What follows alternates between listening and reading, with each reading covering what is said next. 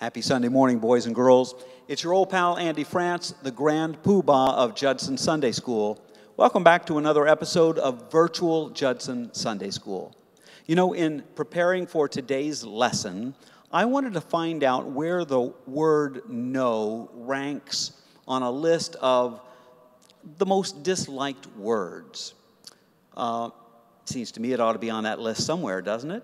So I went searching over the interwebs this week, and the next thing I knew, I had fallen down an enormous rabbit hole called word aversion. Have you ever heard of word aversion? Aversion, spelled A-V-E-R-S-I-O-N, means a strong dislike for something. And so word aversion would mean a strong dislike for certain words. Now, it turns out that different people dislike different words for different reasons. It could be that some people associate a particular word with something particularly creepy or disgusting. Or it might be that they associate another word with a bad memory, something painful in their past or whatever. Or it could be that the word is just hard or weird to say. Now, one thing about this word aversion list, these disliked words need not be offensive. They don't have to be a curse word to be on the list or to be a word that would demean another person. In fact, when it comes to word aversion, we're usually talking about normal, everyday words that for some reason drive people up the wall.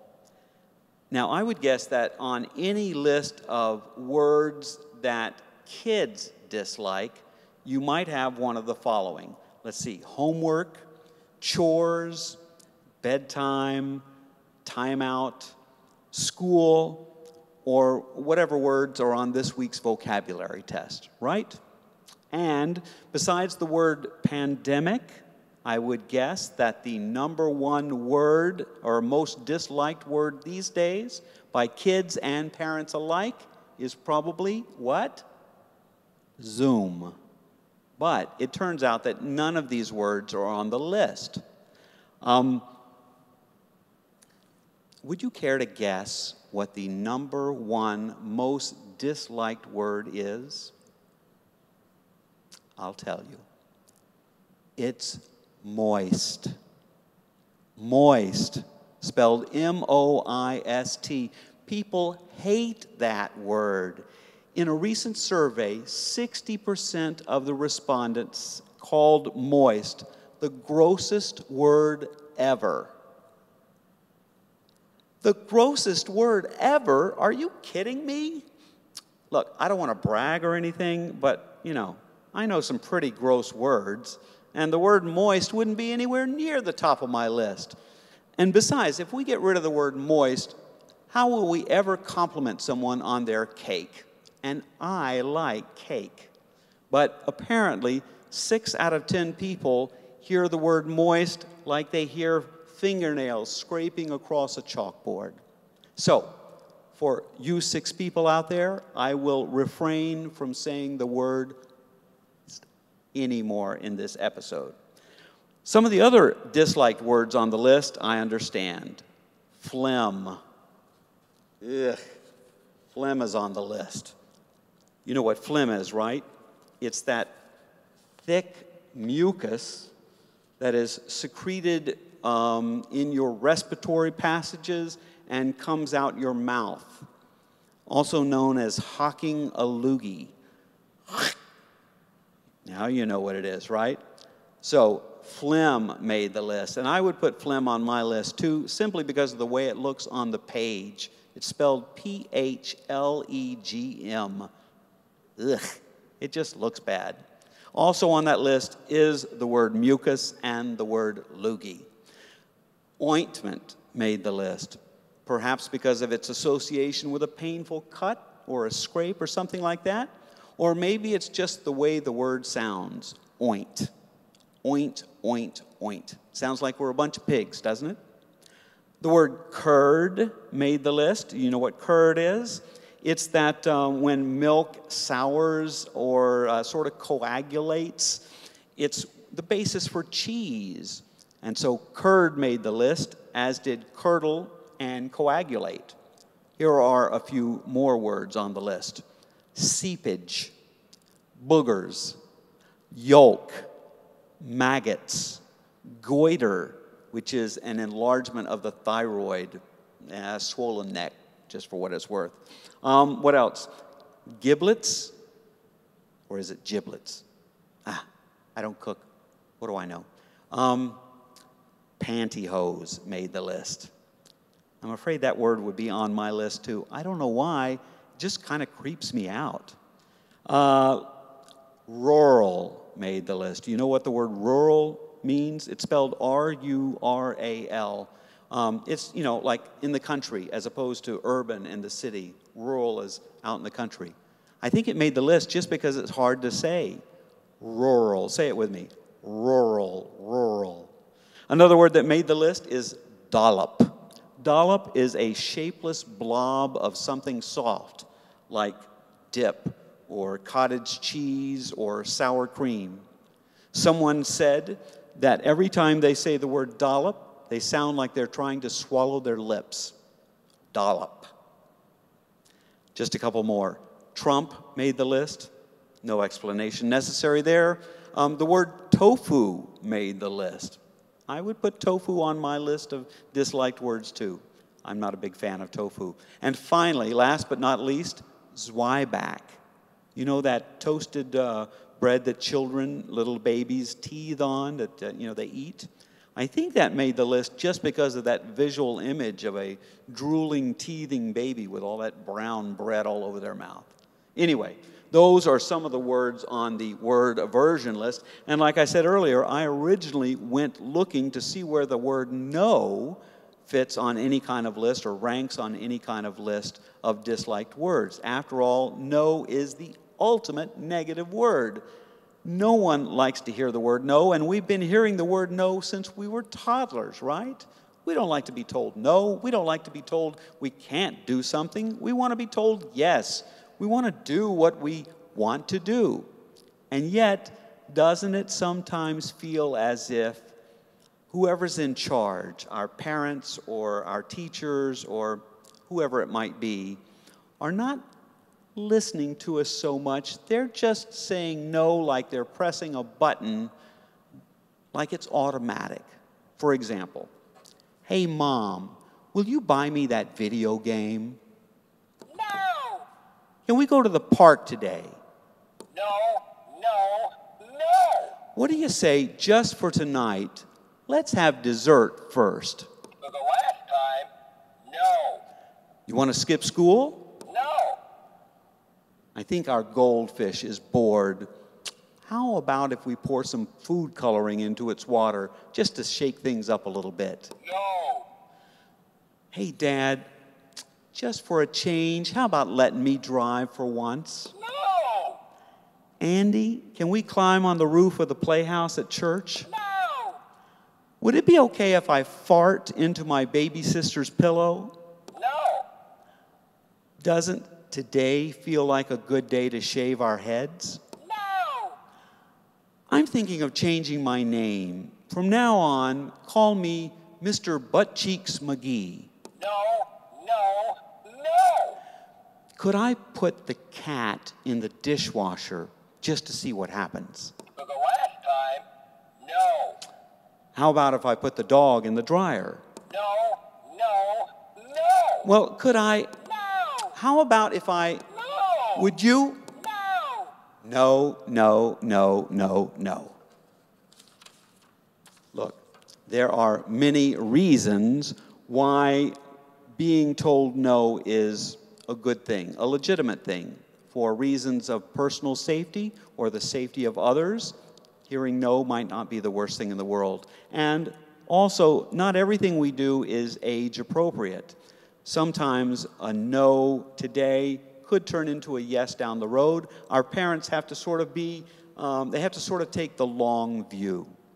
And okay, there are instances when the word no is questionable.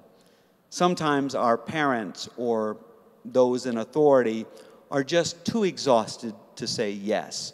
They are worn down and preoccupied with the pressures of work or finances or the pandemic. And let's face it, some of your questions can be a little goofy.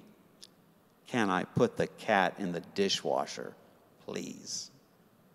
But there are instances where hearing the word no is not legitimate. Anytime people are denied their basic human rights, when people are told no because of the color of their skin, or because of their gender, or because of their sexual orientation, the fact that they might be straight or gay or bisexual. Anytime someone is told no for any of those reasons, well, that's just plain wrong, and that no has to go. The month of March is also known as Women's History Month, and even though today is the last Sunday in February, I thought we would give ourselves a head start on studying women's history. So today and over the next few weeks, we are going to learn about women and girls who were told no sometime in their life, if not repeatedly, simply because of their sex. But they refused to take the word no for a final answer. And so being told no, oh goodness gracious, I think that's a lesson for any of us, no matter what our gender is, that we don't have to take no for a final answer. We have two stories to read today, the first of which is called The Ambitious Girl. Ambitious just happens to be our word of the day.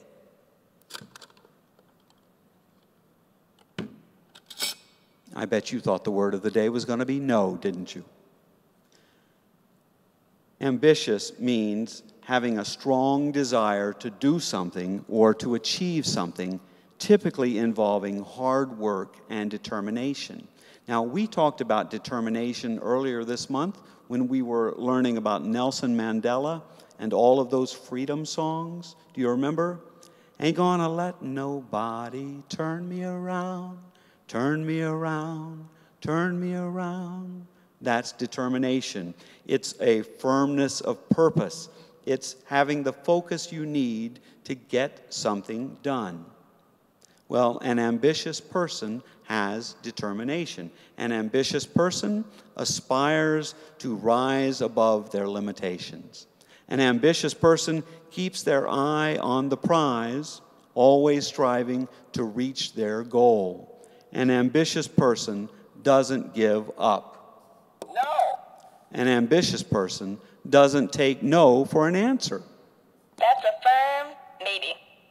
An ambitious person says no to no. Yeah, baby. Well, yes. Well, kids, as I said earlier, our first story is called Ambitious Girl. It's by Mina Harris and Marissa Valdez. Mina Harris. Does that name sound familiar to you by any chance? It could be because Mina Harris is the niece of Vice President Kamala Harris, which means that she is the daughter of Kamala's sister Maya. So let's read Ambitious Girl. And we open up here with no words, just our young girl here staring at a bunch of televisions with a politician, a woman politician speaking. Oh, and then we see a bunch of TVs, commentary about this woman politician, and the words are too assertive, too persistent, too ambitious, too loud, too confident, too ambitious, too proud. But then we hear what this woman is saying. Don't let anyone tell you who you are. You tell them who you are. That sounds kind of important. Maybe I'll repeat that. Don't let anyone tell you who you are. You tell them who you are. When I grow up, I hope to be all the things I can see in a world that's changing fast and slow, a world I'm only beginning to know.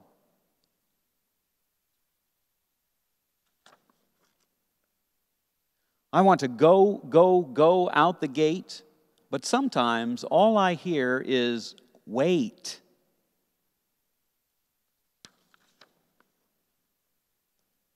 And if I try to resist, it's you're too that or you're too this. Those words may try to dim my light, but Mommy says the words passed down can build me up to new heights, standing tall like a soaring tower. I am valued, I am loved, I have purpose, hope, and power.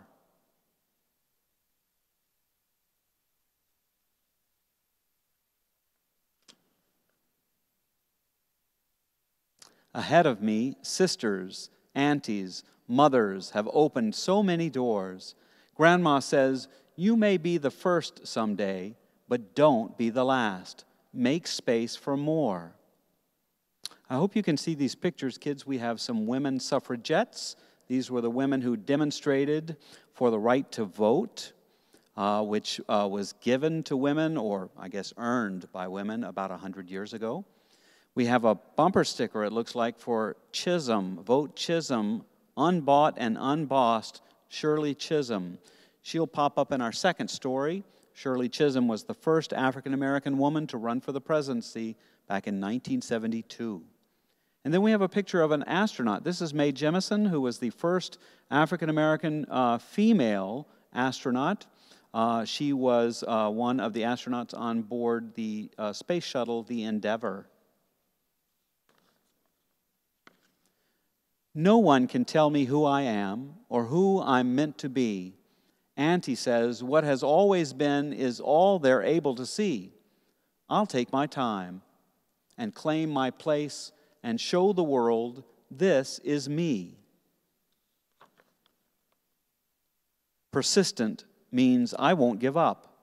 Assertive means I won't back down. Confident means I believe in me. Proud means I cheer for us, the world around.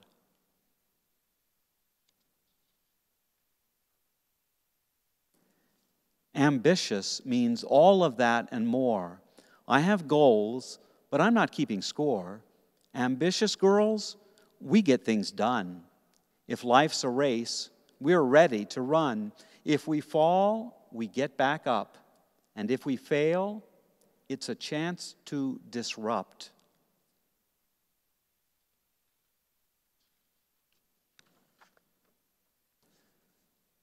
No to that or to this will stop what's inside us from flowering.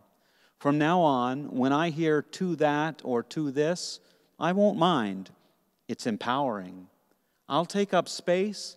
I'll shout if I please. I'll laugh and I'll play and I'll jump at the sun. I'll wear the words thrown at me, and I won't take no from anyone. I am not afraid to make some noise. I'm more than ready to use my voice.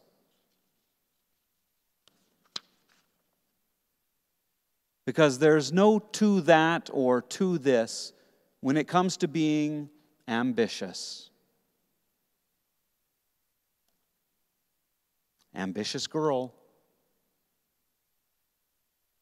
So kids, next month we're going to branch out musically just a bit and try a new song. But for today, we will stick with Tom Waits and Little Trip to Heaven. So if you've got your music ready, either your lyrics or your picture lyrics, let's see how we do this week. Are you ready? Here we go. From the top. 1, 2, ready, sing. Little trip to heaven on the wings of your love. Banana moon is shining in the sky. I feel like I'm in heaven when you're with me. I know that I'm in heaven when you smile. Though we're stuck here on the ground, I got something that I found, and it's you. 1, 2, sing. I don't have to take no trip to outer space. Turn the page. All I have to do is look at your face, and before I know it, I'm in orbit around you. Thanking my lucky stars that I found you. When I see your constellation, honey, you're my inspiration, and it's you. 1, 2, sing. You're my North Star when I'm lost and feeling blue. The sun is breaking through the clouds, don't you know it's true? Honey, all the other stars seem dim around you. Thanking my lucky stars that I found you. When I see your smiling face, honey, I know nothing's gonna take your place, and it's you, and it's you, and it's you, and it's you, and it's you, and it's you, and it's you, and it's you. Shoo-be-doo-bop-ba-da. I'm sure you did a great job. Thank you so much for singing with me today. Well, kids, I don't know if you're aware of this, but there was a little history made last month around these parts. No big deal, really. Just the swearing in of the first female vice president in the 245-year history of the United States of America, Kamala Harris. So good of Kamala to join us today. I thought I would read us a story about Kamala. We can hear a little bit about her ambition growing up and just find out more about what makes her tick and see if that might be an inspiration to all of us as we're starting our own Women's History Month. So let's read Kamala Harris, Rooted in Justice by Nikki Grimes and Laura Freeman. Life is a story you write day by day. Kamala's begins with a name that means lotus flower. See how her beautiful smile opens wide, like petals fanning across the water's surface. But you don't see the flower's roots, her roots. They grow deep, deep, deep down. Let me show you.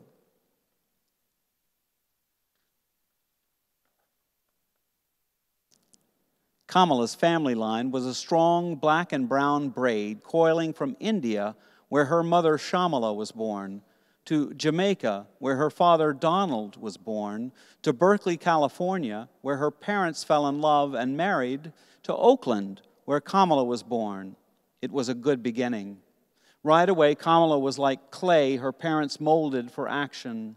When her mother wasn't hunting cures for cancer and her father wasn't teaching, both marched for civil rights and went to lectures by Dr. Martin Luther King Jr. Kamala was right there too, bouncing along in her stroller, chewing on her pacifier, and words like peace and justice. Once, when tiny Kamala was fussing, her mother couldn't figure out what was the matter. "What do you want, little girl?" she asked. "Freedom," said Kamala, and a waterfall of laughter sputtered from her mother's mouth. At demonstrations, marchers often chanted, "What do we want?" And the answer was always, "Freedom." Little Kamala had been listening. Kamala's baby sister Maya screamed her way into the world when Kamala was 2. In no time, the sisters were having faraway adventures together, like visiting their grandparents in Zambia. Grandfather P.V. Gopalan was a senior diplomat there. He had once fought for India's independence. His wife, Rajam, Kamala's grandmother, fought for the rights of women. Little by little, on these visits, Kamala and Maya learned that fighting for justice ran in the family. Sadly, when Kamala was 7, her family squeezed into a different shape. Her parents divorced, and her daddy moved to Palo Alto, while Mommy and the girls packed for the Flatlands, the black working-class area in Berkeley. Having a long-distance daddy can make your heart hurt. But Kamala's new neighbors welcomed her family with smiles and helping hands, warm as sunshine. Still, Kamala was sometimes lonely for her daddy. Luckily, her godmother, Aunt Mary, lived close by and gave Kamala extra hugs whenever she needed them. Like other black and brown kids in the Flatlands, Kamala was part of a California program to integrate the schools. Every day she rode a yellow bus, bumping through familiar city streets all the way to the wealthy white part of town, with sprawling hillsides painted with gardens. Thousand Oaks Elementary was a world away, but Kamala didn't mind. There she got to meet kids who were rich and poor, black and white, kids who celebrated holidays she'd never even heard of. There, teachers taught her to count to 10 in many different languages. School let out before Mrs. Harris got home, so Kamala and Maya spent the afternoons at the Shelton house 2 doors down, where Mrs. Regina Shelton ran daycare and after-school programs with posters on the wall of Frederick Douglass, Sojourner Truth, and Harriet Tubman. Mrs. Shelton was a second mother to Kamala, always encouraging her to have confidence. Once, Mrs. Shelton bit into a lemon bar Kamala had made all by herself, accidentally using salt instead of sugar. "Oh, delicious," said Mrs. Shelton. "Maybe a little too much salt, but really delicious," she said, never pointing out Kamala's total failure. That day, Mrs. Shelton let Kamala walk away feeling successful, feeling like she could do anything.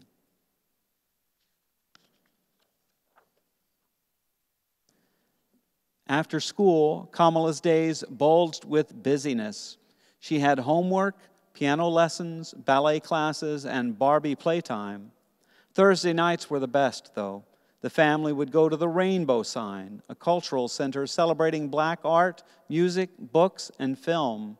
James Baldwin spoke there, Maya Angelou read there, and Nina Simone sang there.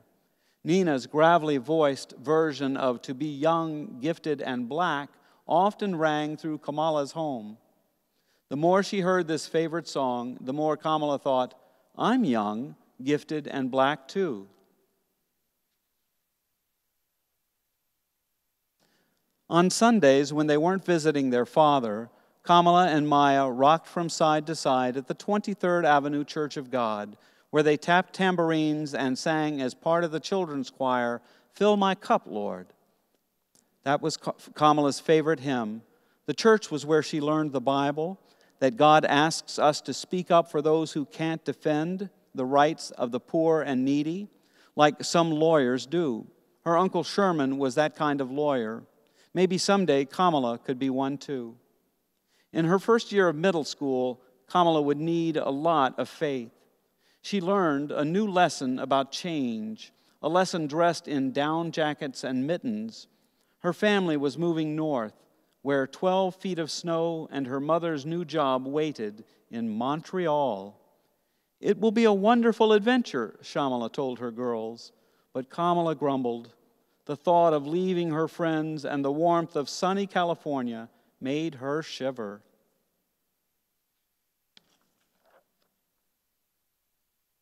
It was February, and Montreal, robed in winter's sparkling white, felt like it had ice in its veins.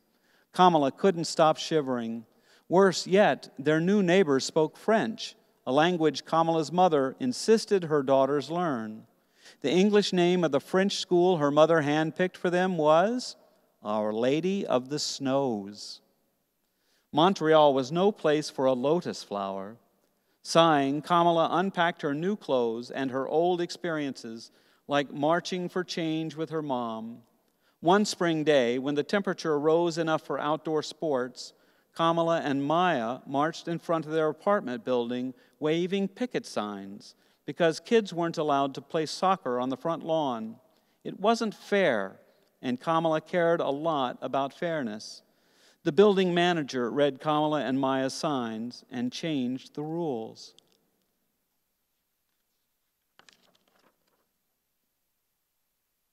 Kamala adjusted to life in Canada, but memories of her home country still rang in her heart like a bell. After graduating high school, she ached to return to America, where her parents had nursed her on the civil rights movement.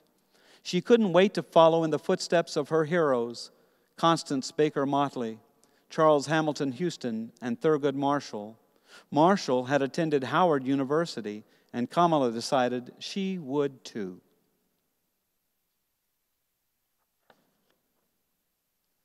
On her first day at Howard, Kamala turned this way and that, smiling at the faces of students from America, Africa, the Caribbean. It was Thursday nights at the Rainbow sign all over again, where everyone in the room was black like her. They reminded her of home and the people she wanted to help, the people she wanted to fight for. The university would begin to teach her how. Howard seemed like a perfect place to run her very first campaign. It was for class representative of the Liberal Arts Student Council. Her competition was tough, but so was Kamala. Every day between classes, she passed out flyers in the campus yard and told any students who'd listen why they should vote for her. When the last ballot was counted, Kamala came out the winner.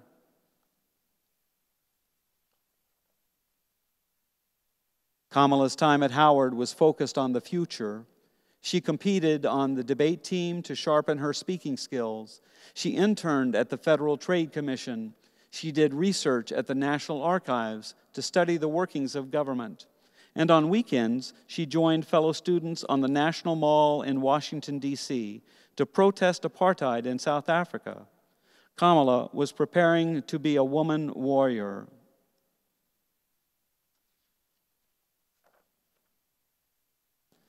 Nothing matched the magic of her second summer break when Kamala stepped through the doors of the private Senate subway as an intern for Senator Alan Cranston.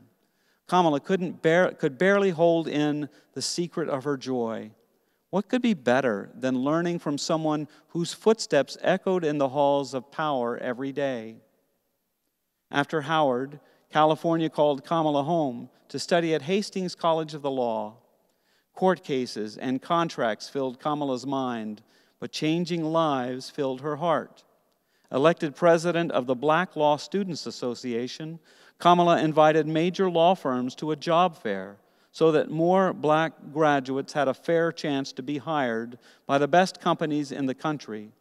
This work was great practice for Kamala's future.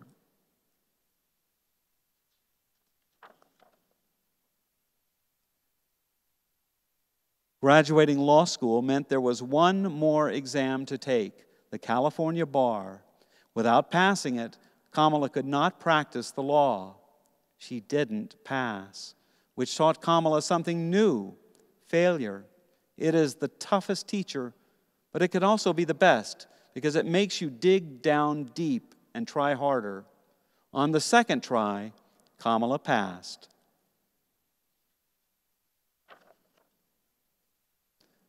Kamala was finally ready to climb the mountain of her dreams. First, Deputy District Attorney.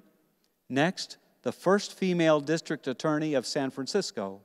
Then, the first black woman Attorney General of California. Peak by peak, she rose, eventually becoming the second black woman voted into the U.S. Senate. Lawyer, prosecutor, senator. The little girl named Lotus Flower had turned herself into a person others could call on for help.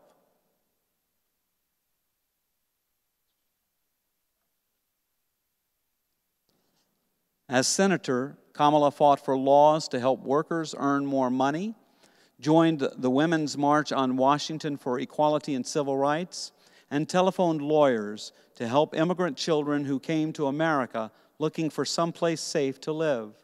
Each time she answered a call for help, Kamala proved that her family's legacy of public service was alive and well in her.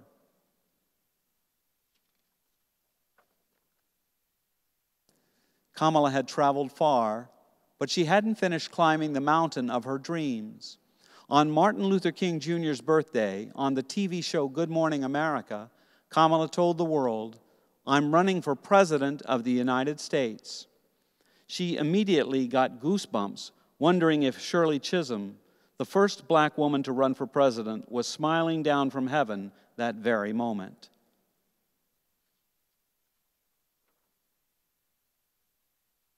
Months into the race, Kamala realized that running for president cost more money than she thought, and Kamala's campaign team didn't have enough. She decided to give up her run for the 2020 presidential nomination. The senator's sadness lifted, though, when a soft-spoken man named Joe invited her to be his running mate. And after a hard-fought campaign, Kamala won an historic new name, Madam Vice President. Will Donald and Shamala's daughter get to be president herself someday? Only God knows. Kamala Harris is still writing her American story. Kamala Harris, rooted in justice. Well, boys and girls, it looks like we've done it again. We've somehow managed to get through yet another episode of Virtual Judson Sunday School. No! Yes, I believe we did. As always, I want to thank Andre and Michelle for all their help putting this episode together. I want to thank you for being with me today as well.